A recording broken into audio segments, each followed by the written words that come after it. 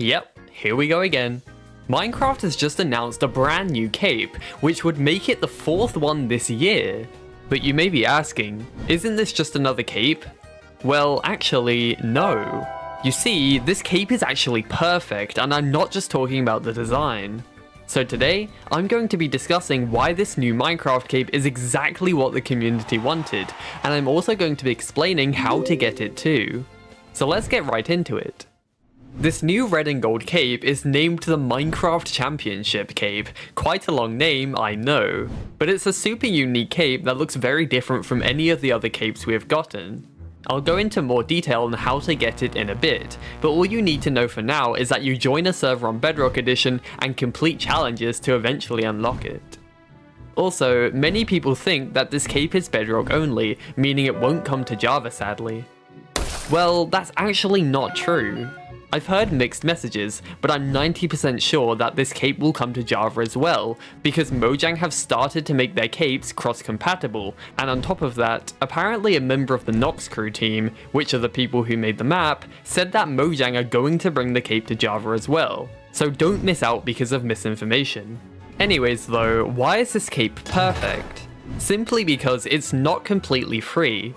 Players have to work hard for this cape, and as you'll see in a minute, it takes quite a long time to complete all the challenges for it. This type of cape has been something that the community has craved for years now, a cape that is actually a reward for completing a difficult task. I also want to add that I think the future of capes is basically set at this point. I wouldn't be surprised if we see another or maybe 2 more capes by the end of this year, and hopefully they will be similar to this one.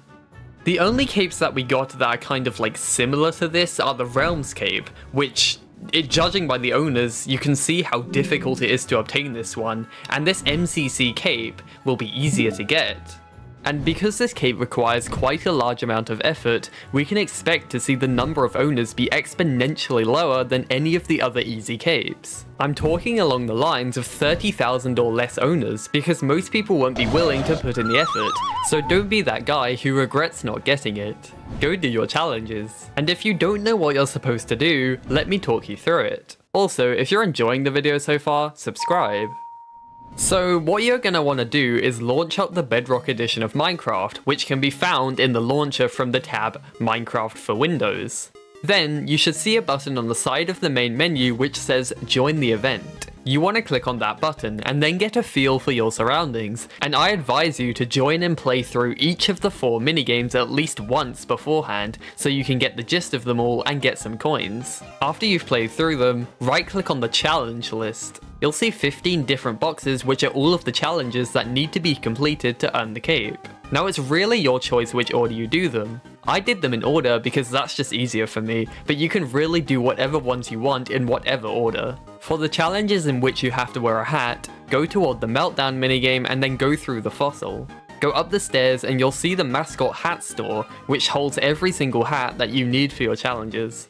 So choose a challenge, buy the appropriate hat if it requires one, equip it in the cosmic chest, and then go do the challenge. For the llama challenge, the way to gift people is by going to the Meltdown minigame area, but turning the other way. Go all the way down the cave to the toy store, and the gifting box should be at the bottom. Buy 10 of them, wear the llama hat, and then right click on people to gift them. Something else you'll want to know is for the Axolotl quest, the Lost Pearl is in the final section of the Grid Runners minigame.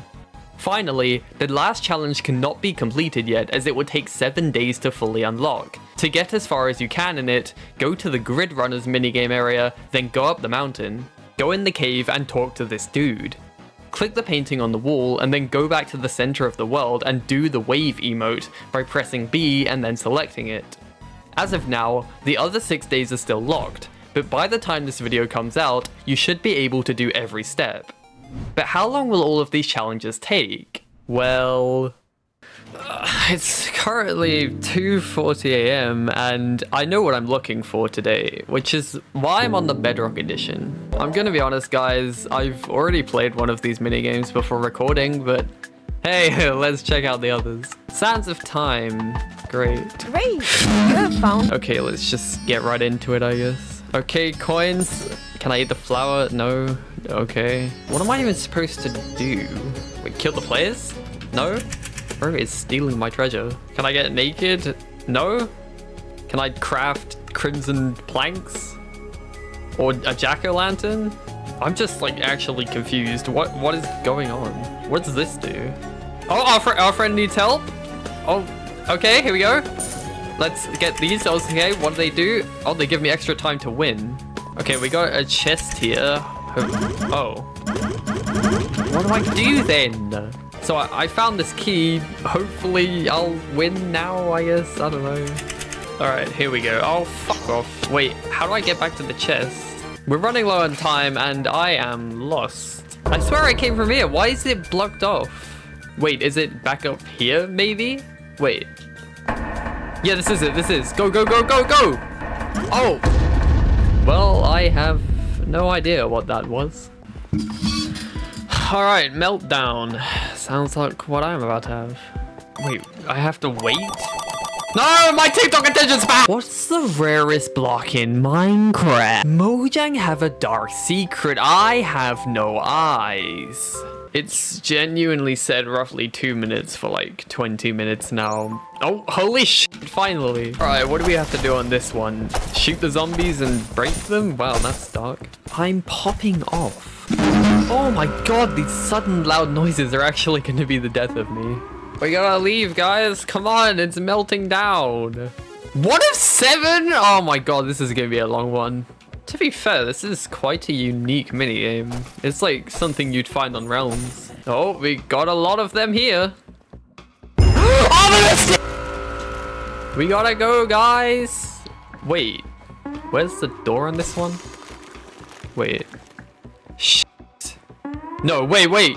Oh, it's here, it's here, it's here. Oh my Jesus Christ. Oh, this got serious quick. That's quite a difficulty spike, you know, from like zombies and stuff to fucking vindicators. Oh, I'm gonna die. No! Alright, we're fine. No, we're not. Help me! What? He died? I'm done. I'm so done. Oh, well, you can't win them all, I guess. So I've done it and it only took 4 hours. If we log onto the server, you could clearly see I've done all of the challenges I possibly could, and it's only 6 AM, guys. So yeah, if you're gonna go for this cape, you should probably do it over the course of a few days and not all at once. Anyways, now I have some questions for you. What do you think about this new cape? And are you going to be grinding for it? I'd love to hear the answers to both of those questions down in the comments. Finally, thank you to everyone who mentioned this new cape in the Google form I put out. I appreciate it. Thanks for watching, don't forget to like and subscribe, and I'll see you next time.